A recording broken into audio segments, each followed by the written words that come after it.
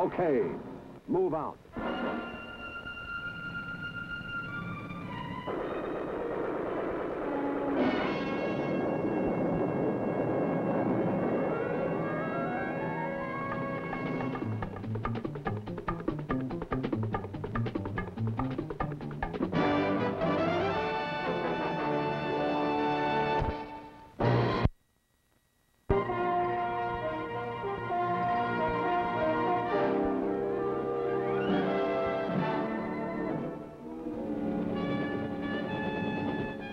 The novel air-mobile war fought by the United States Army in Vietnam has proved the effectiveness of new battle concepts featuring the combat helicopter. These concepts are constantly being added to and improved. One of the highly successful developments to come out of the stress of battle is the addition of the helicopter door gunner, the shotgun rider. Originally a pilot, co-pilot, and a crew chief who also served as door gunner made up the crew. Combat proved the urgent need of manning machine guns on both sides of the helicopter. So a fourth man, a door gunner specialist, was added. Thus, the helicopter shotgun rider is a unique product of the American experience of war in Vietnam. He has proved himself to be a vitally important member of the crew. This film will show the intensive training usually received by helicopter door gunners. Then we'll follow them on combat missions in Vietnam.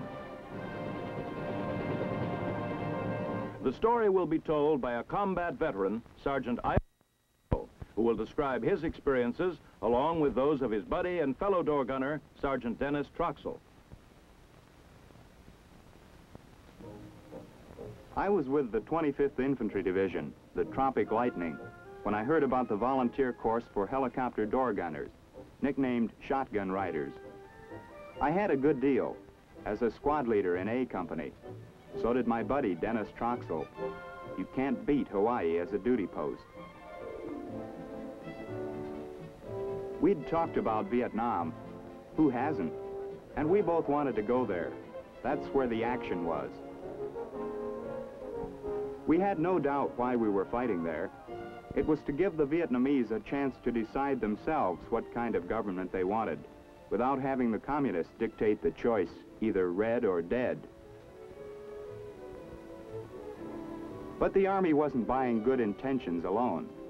All candidates for the helicopter door gunnery school had to pass a stiff physical exam. It was the type which all air crewmen had to take. We were checked and double-checked. The heart check was backed up by an electrocardiogram. Among the many tests, the most critical were those for hearing and eyesight. Poor depth perception or color detection could flunk you, and it was easy to understand why it had to be that way. On the first day of training, we were introduced to the mechanical beast, the Huey, we'd be riding and fighting from in Vietnam. We learned about the intercom system and were told the duties of the crew chief, like how to tie down the main rotor blade. Refueling procedure, too. Part of the door gunner's job is to assist the crew chief when necessary. This orientation hour is climaxed by our first helicopter flight. We learned how to use the clock system for pointing out the direction of aerial and ground objects. We get a taste of formation flying and how to keep check on the other helicopters in the formation. The joker in this orientation flight is that it's also a test to see whether the gunner candidate is adaptable to helicopter flying and riding in the open doorway.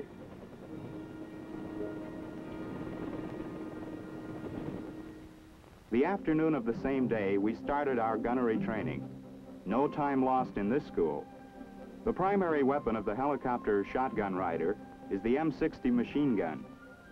Gunners back from combat in Vietnam swear by it, calling it their third arm. They praised the training in assembly and disassembly. You don't need any imagination to see how important it is to know the reason for a malfunction and how to correct it immediately. We also learned to use the M14 and M16 as backup weapons to the M60. The instructors were crackerjacks, and the visual aids, first class. I literally got to know the M60 inside out. The real fun came in firing the weapon. Serious fun. First, we fired the M60 from the prone position.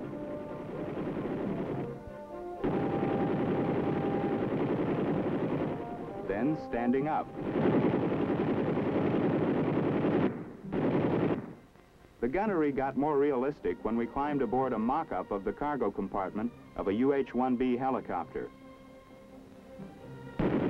We practiced firing the M60 from its mount, then free-fired the weapon. In a later session, we learned to use the bungee cord attached to the roof of the helicopter.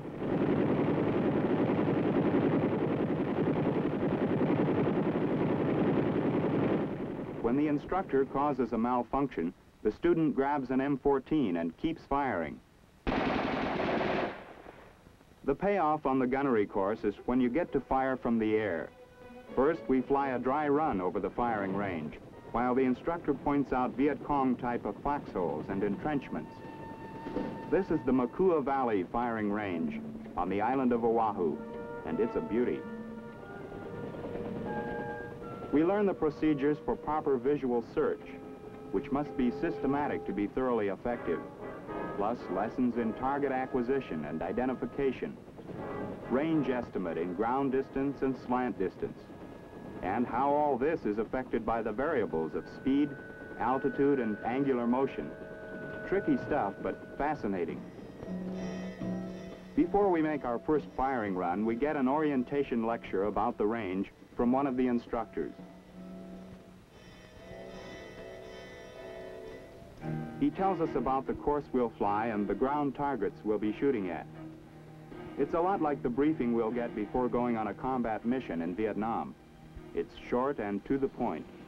Then it's move out fast.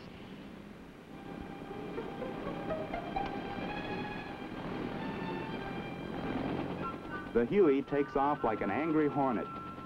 These choppers aren't in the same speed class as jets, but don't get the idea they can't go places in a hurry. They can climb, too. And skim close to the ground like no other aircraft can. We go into a firing run. It's the first time gunner, chopper, and M60 work together. Now I get the feeling of what it is to be a flying shotgun rider. Each student gets to fire in a low-altitude pass over the target area.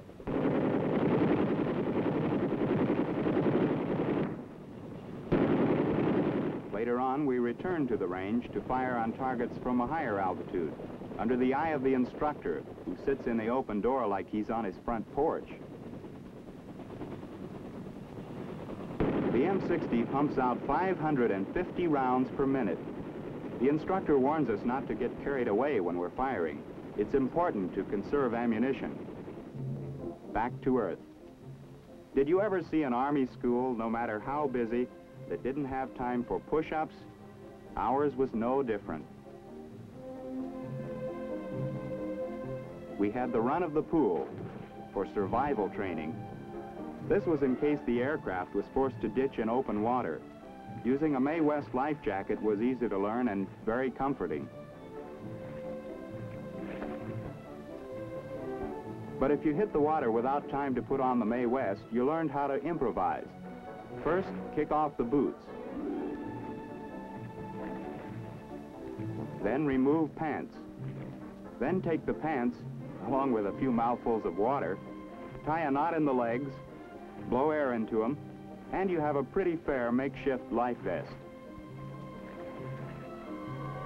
We also learned a few tricks about survival on land, where it wouldn't be quite as friendly as Hawaii.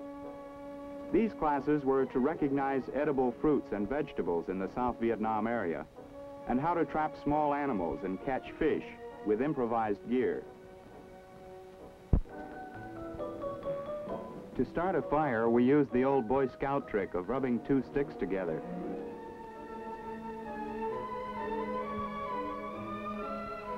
We're lucky the wood is bamboo because it catches fire quickly. Sergeant Alvarado, the instructor, makes like a chef, jungle style. I don't think you'll find mongoose dishes recommended by Duncan Hines, but you'll have to admit the meat is fresh.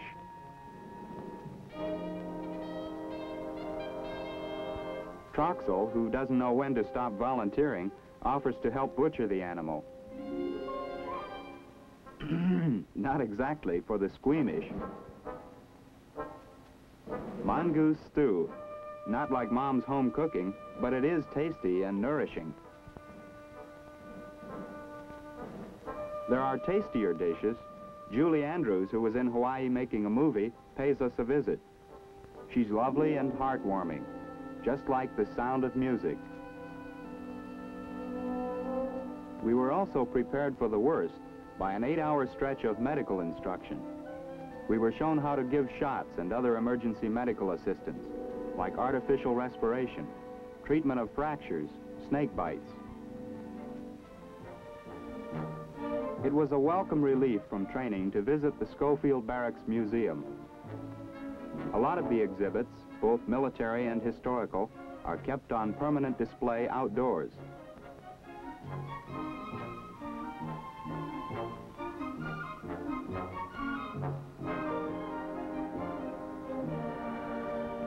A combat memento from World War II. Imagine going to war in this little tin can. They told us that fighting in Vietnam is a little like fighting the Japanese in the jungles of the Southwest Pacific. Maybe so, but they didn't use helicopters the way they do now. To us shotgun riders, World War II seems old-fashioned and far away, almost ancient history. You can take only so much museum stuff at a time. We had some livelier recreation in mind. And we wasted no time getting started during our off-duty hours. There was, for instance, sightseeing from the top of Aloha Tower with 2 of Hawaii's friendly guides. Their names, Julie and Sharon. They were pretty sights to see in themselves.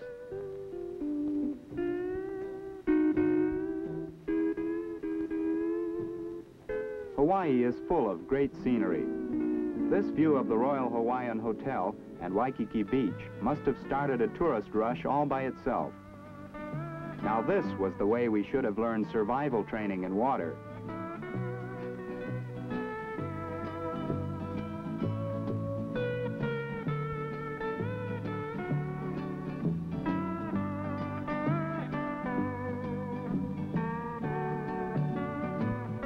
I tell you, friends, if you've got to train for war, this is the place to do it.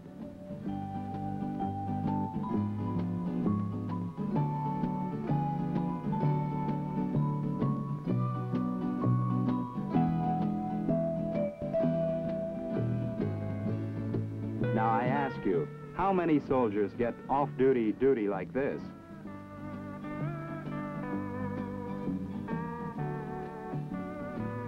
Nothing like a little suntan oil to bring boy and girl closer together.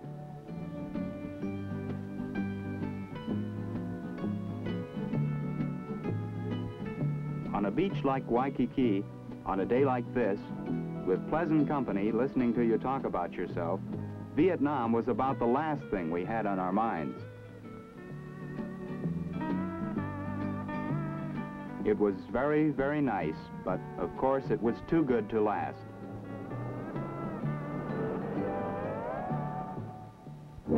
The next day we were running, not riding. Pressure from the school was constant. Intensive weeks of training had brought us to a fine edge. We were ready for combat. In a few days, we boarded a big KC-135 transport plane at Hickam Field. Not long afterward, we were in Vietnam. At first, when you get off the plane at Saigon, you feel like a tourist. But the war was close, very close. In a few minutes, we arrived at the compound of our new outfit, the 197th Aviation Company. After that, it was strictly business, and in a hurry, too. we drew helmets and flak jackets from supply. Next, a briefing at a UH-1B helicopter on the variety of armament systems these choppers carry. This one used the XM-16 system, 2 rocket pods with 7 rockets in each pod, backed up by 4 M60 machine guns mounted on the helicopter pylons.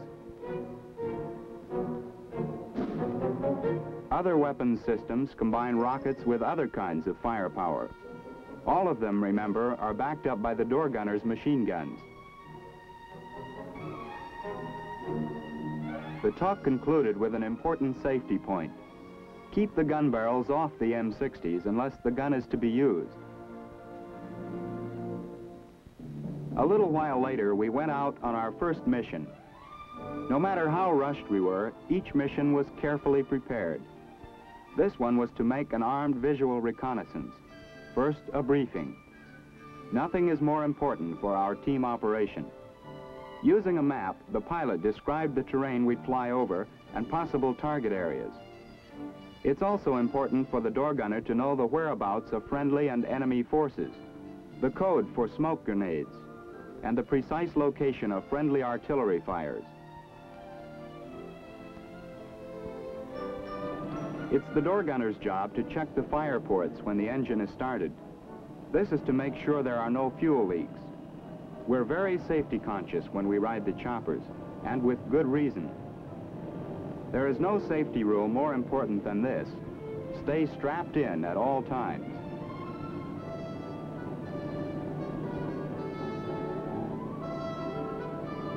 A final step before takeoff is to check the intercom. Here the rule is keep radio conversation to a minimum, no idle chatter.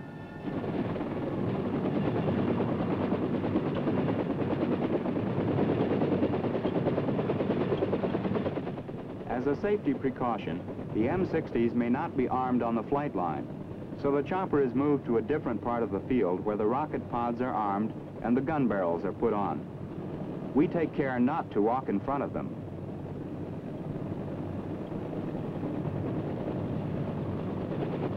With this done, we were on our way for real.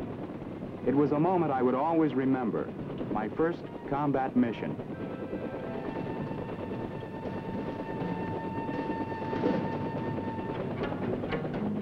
On an armed visual reconnaissance, a minimum of 2 helicopters is normally used. The 2 are known as a fire team light. 3 gunships make up a fire team heavy. The purpose of the mission is to obtain information about the enemy and to locate and destroy Viet Cong positions. The door gunner serves as the eyes and ears of the crew. It's his job to keep searching the ground for evidence of enemy activity. He looks for movement, signs of enemy fortifications and road cuts, the appearance of a new track and trail activity. The Viet Cong are masters of camouflage. It takes a trained eye and lots of experience to detect them. Our schooling in identifying targets by size, shape, color, and shadow pays off. The problem is further complicated by the variety of terrain. There seems to be no end of flat, watery rice paddies. There are also lots of mountains, as well as heavily wooded areas. A built-up area is always suspect as a Viet Cong hiding place. Worst of all is the tropical jungle, whose thick canopy makes it just about impossible for the human eye to penetrate. When the pilot arms and fires the rocket system,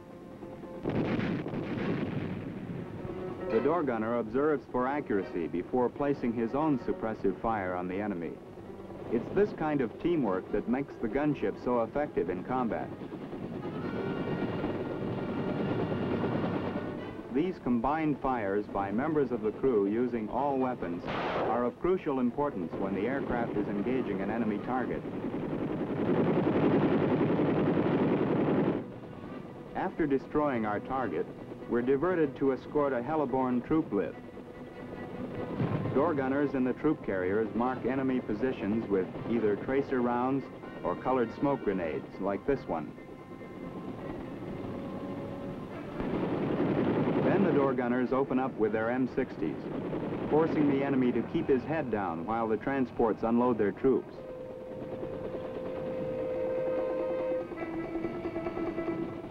The same procedure is used when the men load on again. This continuous fire protects the aircraft as well as the troops. The choppers are most vulnerable to enemy fire in this phase of the action. Now I really understood why they bore down so hard in training about conserving ammo. It was to make sure we had enough to keep up suppressive fire going into and out of an assault landing. We got the same hairy situation when we dropped in to pick up wounded soldiers. It's typical of the Viet Cong mentality that they make a special effort to get us when we land on a medevac mission. In those tense moments when we're loading casualties aboard the chopper, we're perfect sitting ducks.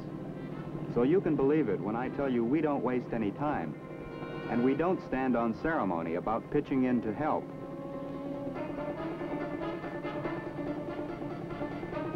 Sometimes we've got to double as medics, too, when an aid man is busy elsewhere or when he needs assistance.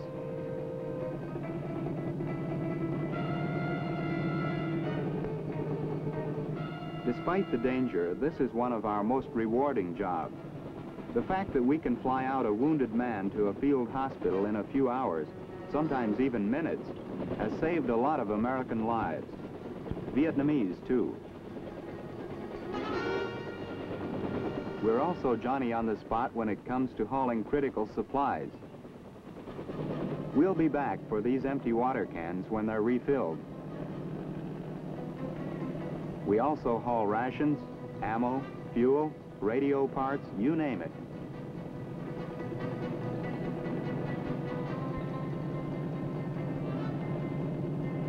Chopper Air Express, that's us. We deliver the goods anywhere, anytime. One of the less agreeable jobs we sometimes had was to evacuate Vietnamese from their villages. This happened when we suspected that the village was a Viet Cong stronghold.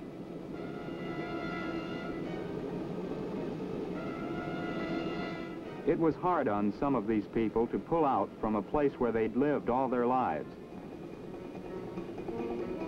The fact was, though, that the natives who often looked the most pathetic were the very ones who were giving aid and comfort to the enemy. We could take no chances, so out they went. Another mission we had was to give overhead cover to convoys moving through territory where the Viet Cong was known to be strong. We screened the convoy's flanks, front and rear, giving towns a going over as well as open country. You can never tell when a sniper will open up from what is supposed to be a friendly village. We're always on call to give fire support where needed. A Vietnamese outpost reported an enemy attack. We went in to see what we could do, only to find that artillery had already silenced the Viet Cong. Homeward bound, we passed a CH-47 out on a mission. These big, rugged aircraft are primarily troop transport and cargo carriers, but they, too, carry door gunners as full-fledged members of the flight crew.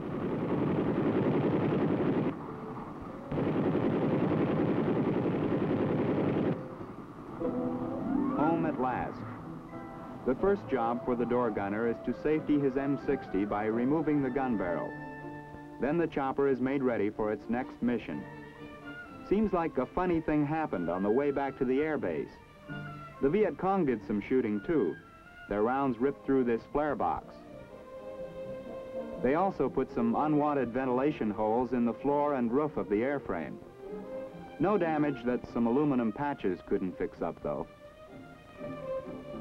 It's standard operating procedure to rearm the ship immediately after each mission, regardless of whether the bird goes out the next hour or the next day. And it's typical of the teamwork of the gunship crew for the aircraft commander to lend a hand on the rearming. Troxel was doing the same rearming job on his gunship. Once the rocket tubes have been fed, the door gunner replenishes the M60s. Very often, the floor of the gunship is cluttered with brass from expended ammo, which has to be removed. It's a hazard to the gunner's footing and, if possible, is kicked out in flight.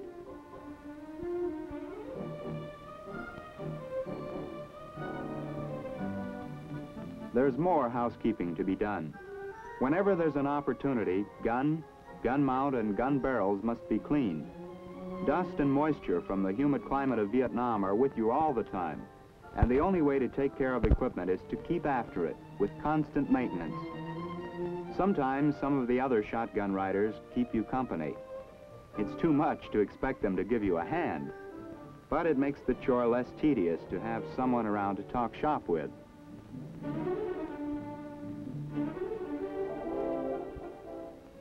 There are times, not often, but they do happen, when there's a chance to relax.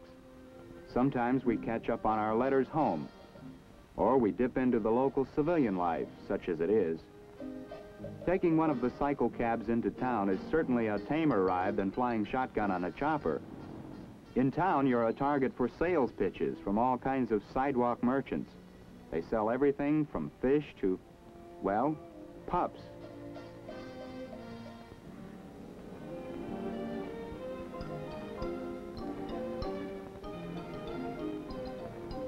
The Vietnamese do a big business with Americans looking for pets. Bargaining with the local merchants is part of the game. You're a square if you don't haggle. The door gunner's workday has an open end. He's often called out at night for reconnaissance and fire support missions.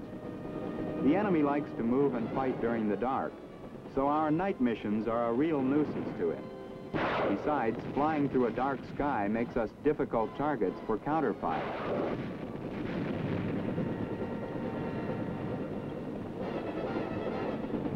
Night missions present special problems to the door gunner. Targets are harder to spot. Also, there's a tendency to underestimate the correct range.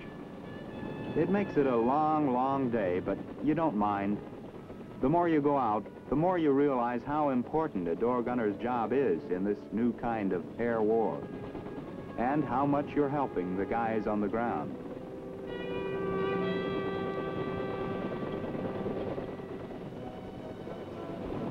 Sergeant Velasco makes a strong case for the importance of the helicopter door gunner, just as there is a strong case for the importance of the armed helicopter in this new kind of warfare, whose ingenuity is typically American. Its effectiveness has been proved on and over many a Vietnam battlefield, an effectiveness due in great part to the close-knit team in which the door gunner plays a vital role.